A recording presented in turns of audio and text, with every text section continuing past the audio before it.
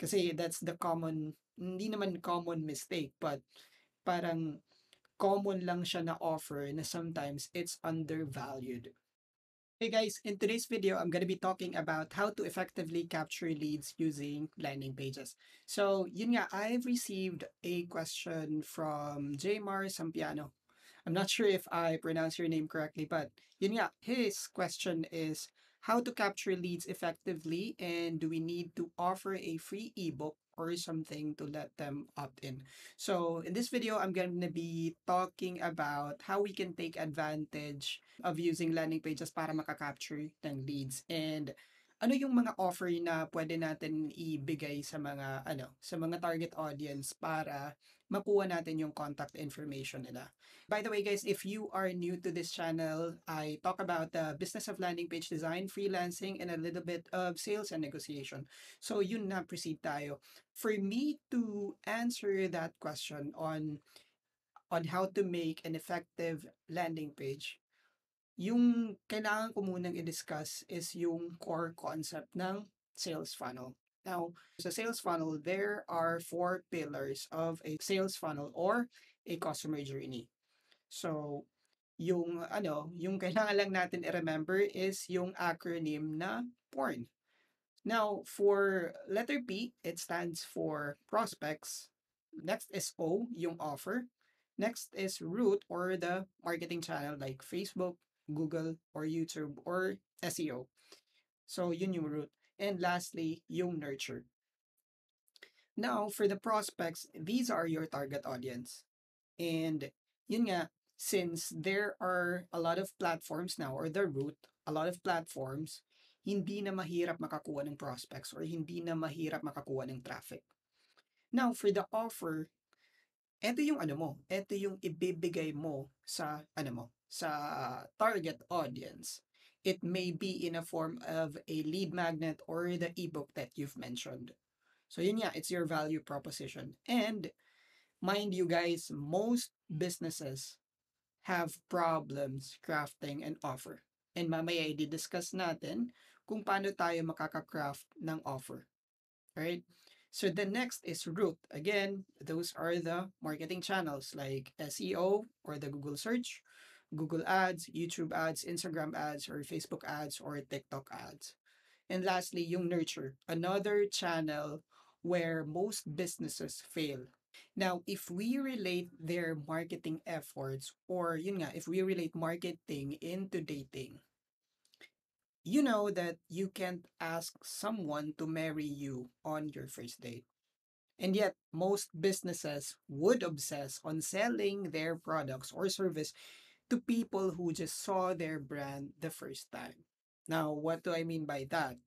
So, yun nga guys, yung most businesses is that when they run ad, yung goal nila palagi is to sell the product, instead of getting the contact information of those people.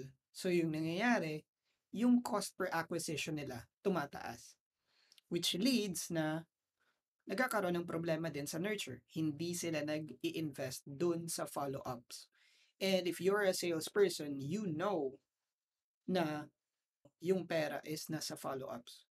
'Di ba? Kasi what's your guarantee that those people are ready to buy in that same day? 'Di ba? There are other people who would buy at a later time pa. Kasi baka nag-iipon sila or something like that.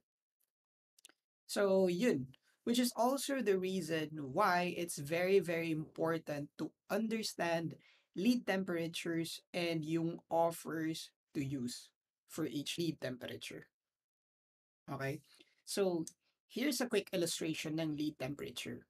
And meron din dito parang percentage ng So, yung meaning dyan guys is that yung 10% ng traffic, those are the impulsive buyers. So, if you would run advertising na didiretso ka ng bumili sila ng product mo or service mo, 10% of those would be the impulsive buyers. But again, you have tons of competitors if you are on on ad platforms. Kasi nga, those are yung system ng ad platforms are auction or parang nagko-compete kayo on price to get the attention of that specific target audience. So yun, 10% lang yung impulsive buyers.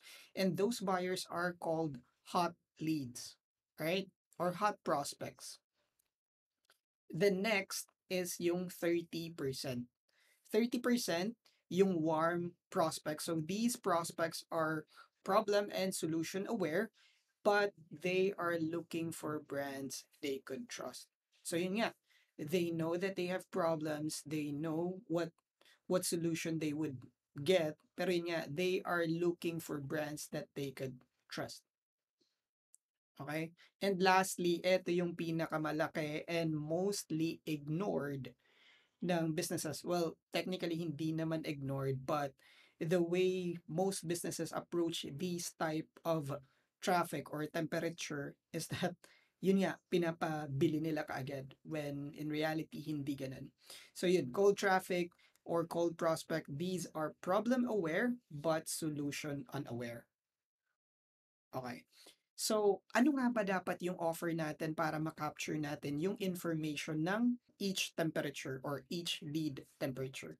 So, for cold, yung potential offers natin, we could offer checklist, cheat sheet, reports, or infographics. So, yun. For the first landing page, yung opt-in page natin, what we can offer them is checklist. Kasi it's very, very easy for them to digest that certain information. They don't have to consume a lot of their time. Kasi nga, they are not familiar with you and solution unaware sila. So yung goal natin is to just let them see their problem and then tingnan nila kung ano yung possible solutions for them.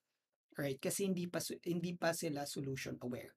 Now, for the warm prospects, eto naman yung potential offers. You could do a quiz type, you could do a webinar, or you could do a case study. You could give them a free recording of a webinar or a case study. All right? For the warm prospects. Ito yung mga problem and solution aware, but they are just looking for brands that they could trust. So, most of the time guys, what works is webinar kasi nga it establishes hindi naman credibility pero it establishes a relationship kasi nakikita ka nila on video. So yun. That is if you are a service provider or if you are offering coaching and stuff like that. Now, for the hot prospects or hot leads, yung potential offer dito is the paid demo or the paid trial or the paid consultation. So yun, now you know na ready na sila. Alright? So, yun guys.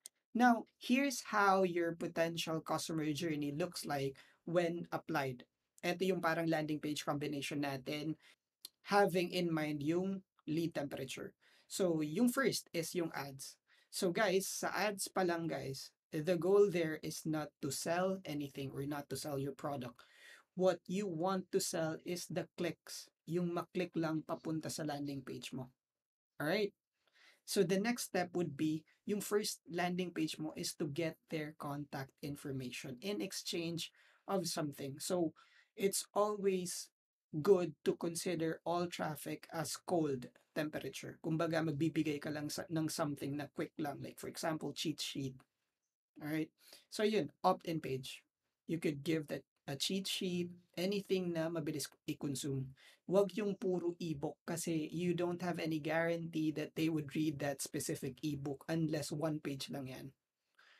Kasi that's the common, hindi naman common mistake, but parang common lang siya na offer na sometimes it's undervalued. Right?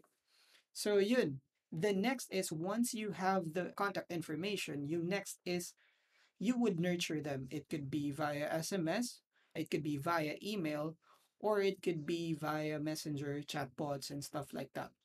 Or you could invite them inside a Facebook group wherein dun ka mag-upload ng madaming videos mo for tutorials and stuff like that, or anything na relevant sa kanila, or anything na would make them know you more.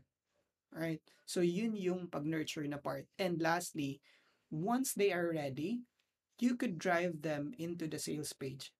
eto na yung may paid consultation or anything na binebenta mo. So that's how your potential customer journey would look like. And yun nga, that's how you effectively collect or capture leads using landing pages. Now, I hope you find this video valuable. Yun, I just want you to comment the one takeaway you got from this video. And if you have any topic or questions you want me to cover in the video, just comment down below. And again, thank you so much for your time. And please do subscribe to my channel if you see my content helpful. So yun, thank you guys.